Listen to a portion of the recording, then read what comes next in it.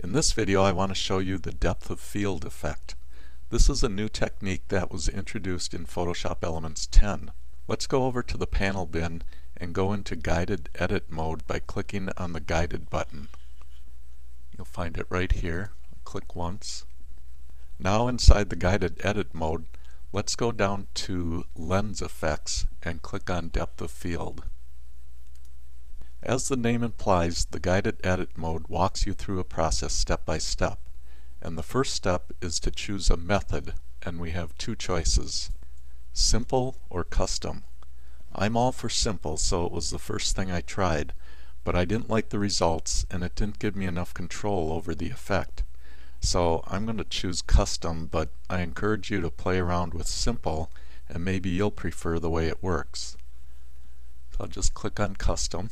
Now I'm guided through three steps. Step 1 is to select the area of your photo that you want to stay in focus. In this case, I want my son Carl to stay in focus. Step 1 further instructs to use the quick selection tool to select those areas that you want in focus. And it conveniently places the quick selection tool right there for you. I'll click on the tool to activate it. And now I'll go over the area I want in focus to select it. But I can see my brush is way too small, so I'm going to use my right bracket key to the right of the letter P. So I'm going to click, and every time I click on the right bracket key, my brush gets bigger. And if I want it smaller, I press the left bracket key. And now I'm just going to click and drag over the parts I want to stay in focus. It gave me a pretty good selection, but it's selected a few areas that I don't want included. I can take those areas out of the selection by holding down the Option key on a Mac or the Alt key on a PC. And you can see, if you look at my cursor, I'm going to press the Option key right now, and you can see that plus sign turns into a minus sign when I do that, indicating that it will subtract from the selection as I click and drag it. So I'm going to go out here over to the areas that I want to subtract, and I'm going to click and drag while I'm holding the Option key. And it actually went in a little too far, so I'm going to let go of the Option key, and you can see I get my plus sign back, indicating it will add to the selection. And I'm just going to click a couple times in those areas, and then I'm going to subtract this little part right here, and I'm going to add this part here. And now I'm going to zoom up by his hair, because there's some areas I want to go into and subtract from. I'm going to use the keyboard shortcut, which on a Mac is spacebar and the Command key, and you'll see I get the zoom tool icon, and on a PC it would be the spacebar and the Control key. And then I'm just going to click once in the area I want to zoom up in, and I want to take away this area in between his hair. So I'm going to make my brush smaller by pressing on the left bracket key.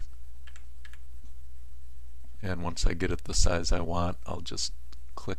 Whoops, I need to hold down Option and click to subtract those areas. And I'll take away some of this. It doesn't have to be perfect, because I'll show you how we can adjust our selection even after we run the effect. But I just want to quickly get it as good as I can. I'm scrolling around in my photo by pressing the spacebar key and then click and drag. I'm going to zoom back down by, this time I'm going to hold the spacebar, Command, and Option key to zoom out. And on a PC it would be the spacebar, Control, and Alt key. Next, step 2 says to click the Add Blur button to create the effect. So I'll click on that. And now we can see our results. The last step gives you the option of increasing the blur by using the slider. So I'm going to slide that up, and I think 4 looks about good. So I'll stop there.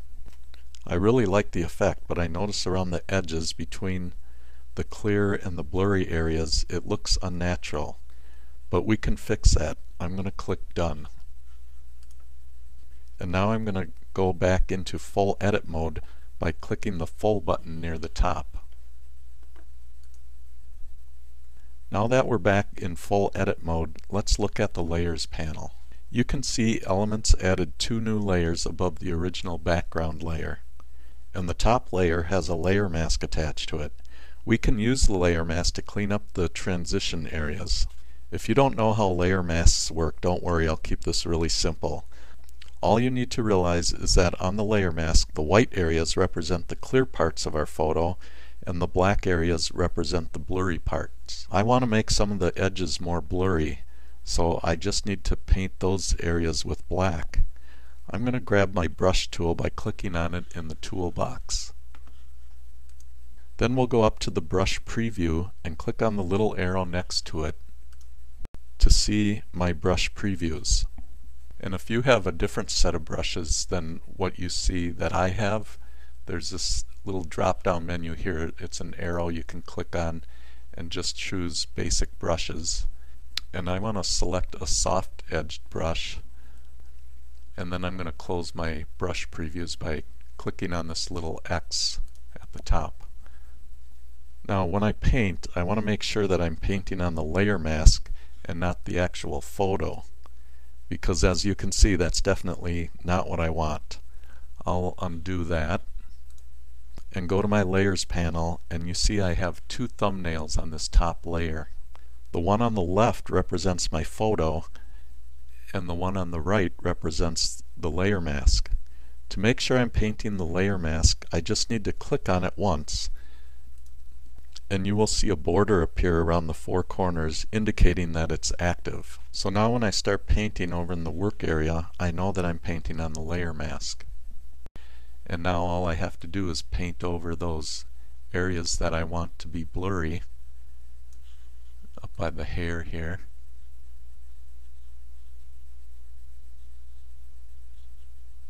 And that gives me more of the effect that I want around those edges.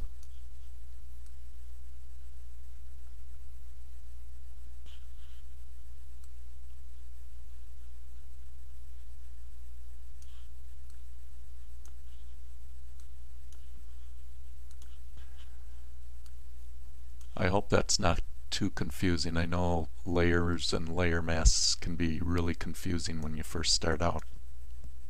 And that's all there is to it. We end up with a really nice depth of field effect, all from Photoshop Elements. Until next time, this is Rick from EssentialPhotoshopElements.com saying take care.